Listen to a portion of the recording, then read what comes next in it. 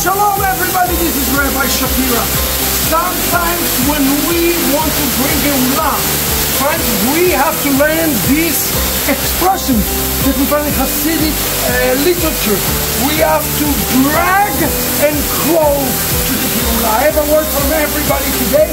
I got stuck inside a cave, and as I got stuck inside the cave, the only way to get through it is to crawl.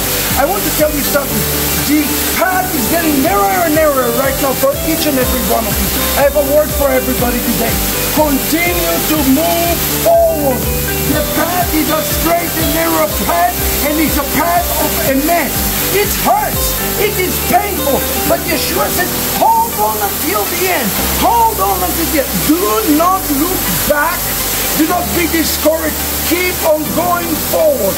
The word for this season of these 50 days is counting up. Kadima, Aliyah. Shalom everybody. Keep on moving forward. Shalom.